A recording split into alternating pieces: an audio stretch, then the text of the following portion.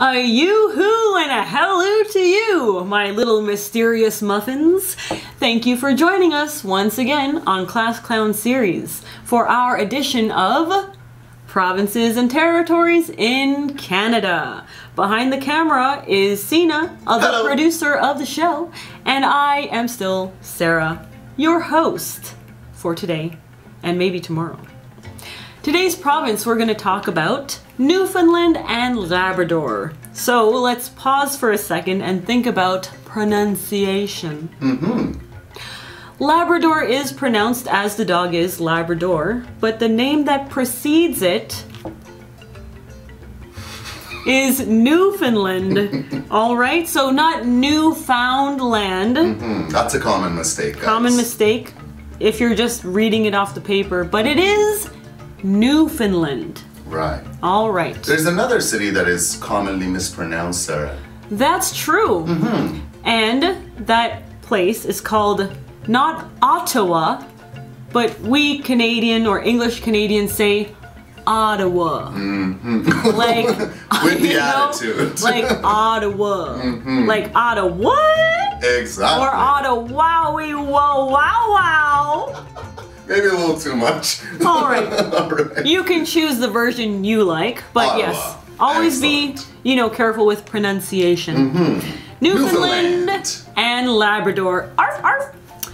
Newfoundland and Labrador is the most easterly point in North America, and it has its own time zone. Fancy. In addition to its natural beauty, the province has a unique heritage linked to the sea. The oldest colony of the British Empire and a strategic prize in Canada's early history, the province has long been known for its fisheries, coastal fishing villages, and distinct culture. Today, offshore oil and gas extraction contributes a substantial part of the economy. Labrador also has immense hydroelectric resources. What do you think about that, guys? I'm actually curious now. For those who don't live in Canada, does your country have a lot of natural resources? Some don't. Some don't. If I may add a side note, I did live in a country where it was a very small country, and it didn't have many natural resources of its own to speak of, so a lot of their goods and a lot of the things that they used on a day-to-day basis was imported from other countries. And not exported because they didn't have anything to export besides rice. All right. So that was my little digression. Hope you enjoyed it. And now for a little more information.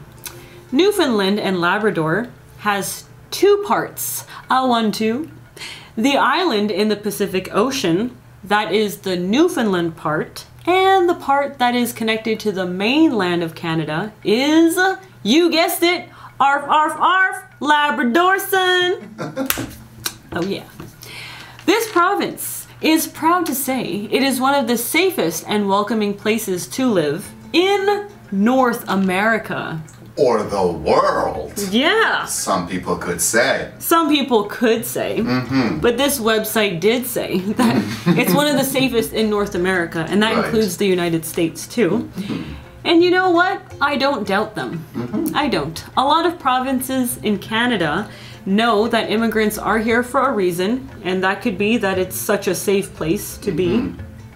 And the governments and the people of Canada appreciate what they need to do to become a productive member of society. So, immigrants, we welcome you.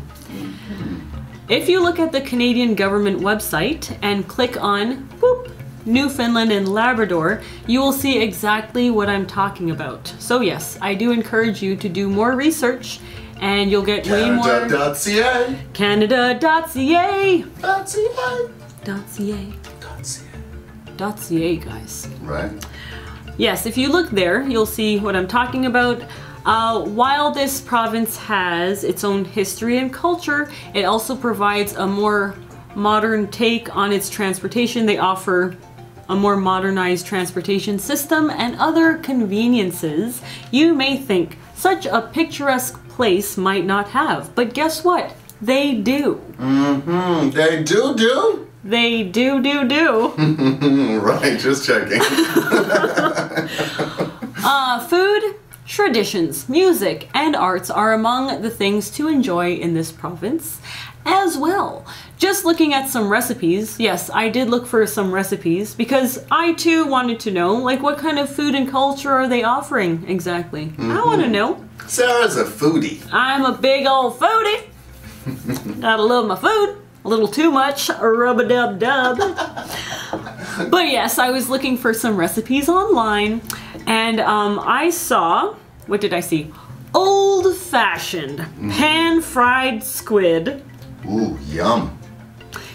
Something called teutons, which are like little fried pieces of bread. They looked very cute, and they're fried in pork fat, like a delicious. Okay.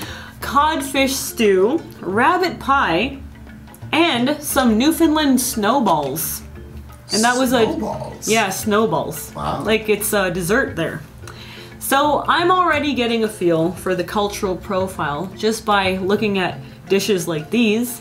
And for you, feel free to do your own research. We recommend a website that has fact-checked, and of course it is canada.ca. .ca? And on this website, you can also download a handy-dandy PDF file like this, but PDF version. Discover Canada. The rights and responsibilities of citizenship. Ooh, girl.